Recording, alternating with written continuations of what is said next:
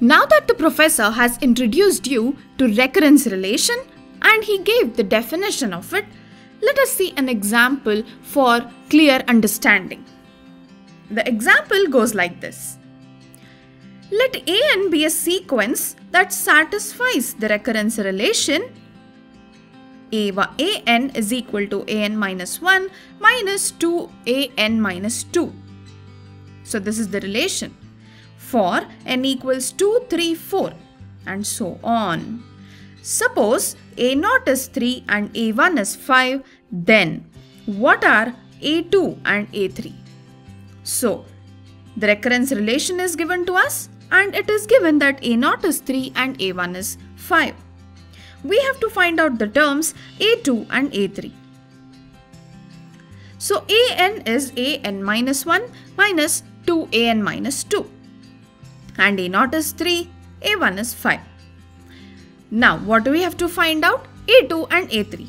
Let me start with a2. How do we obtain a2? a2 can be obtained by substituting 2 for n, right?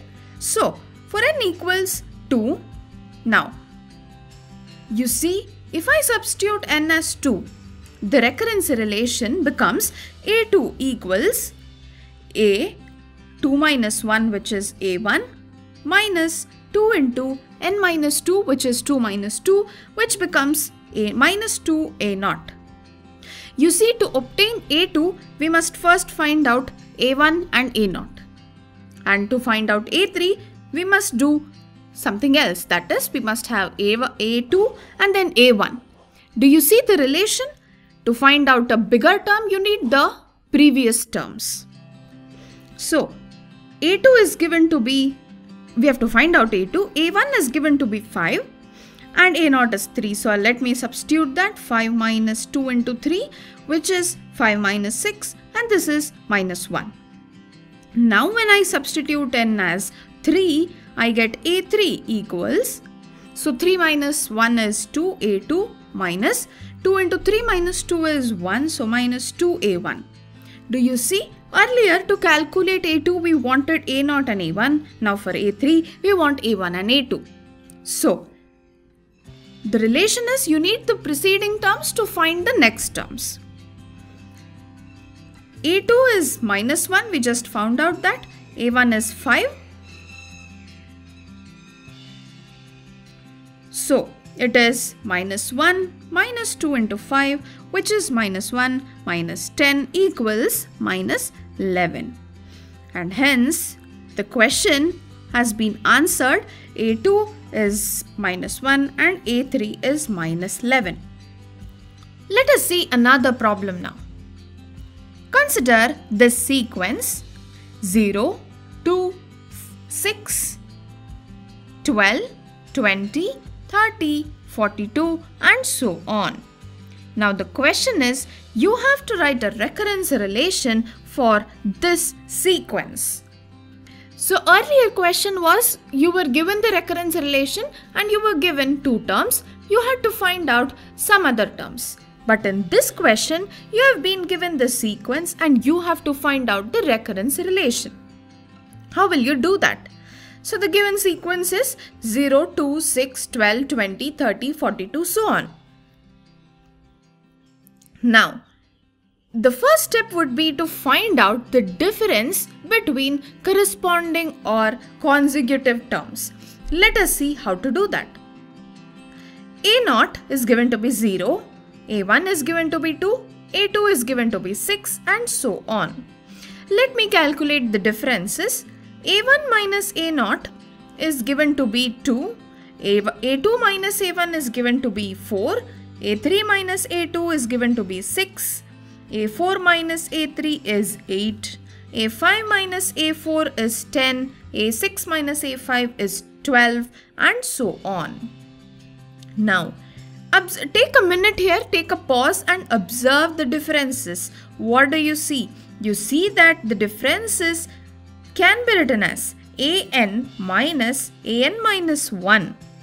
Why? Because Each time I am writing a1 minus a0, a2 minus a1. So I am taking the difference of successive terms. So in general, I can write it as an minus 1 equals 2n. Did you observe that? Let me just take one difference and explain it.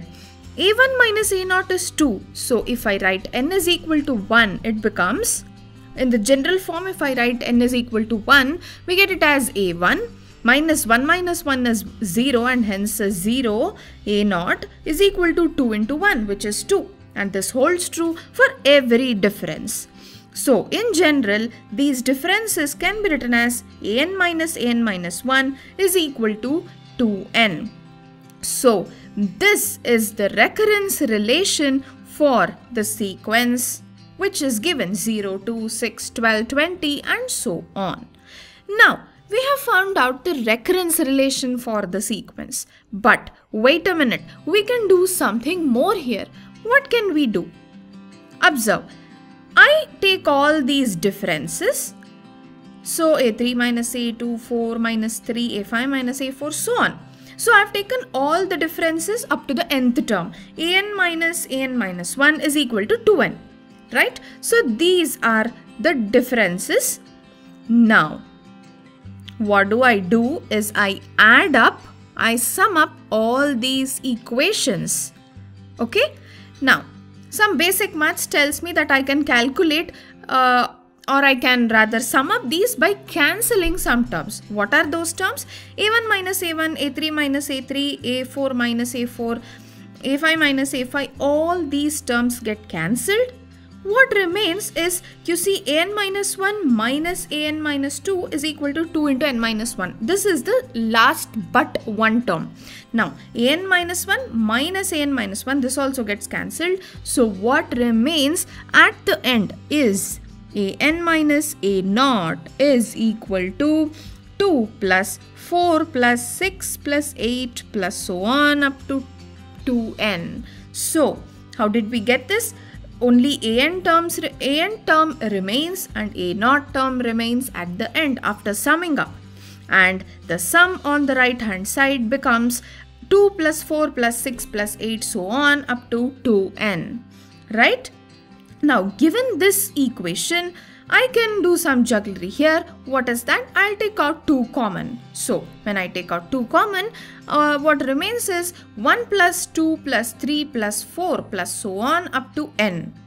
And this you must be remembering from induction chapter, mathematical induction chapter. We had seen that sum of n terms happens to be n into n plus 1 by 2. So, this can be written as 2 into n plus 1 by 2. Now, cancelling 2 on numerator and denominator, I get it as n into n plus 1. Now, do you see that an minus a0 is n into n plus 1? Well, a0 I can substitute as 0 because a0 is given to be 0, and hence an is equal to 2n into n plus 1. Now, this is the closed form for the sequence. Did you observe that? We first found out what is the recurrence relation for the sequence, and now we are finding out the closed form for it.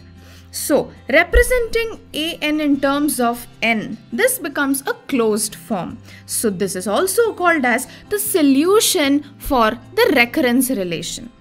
So, an equals n into n plus 1 is the solution for the given recurrence relation.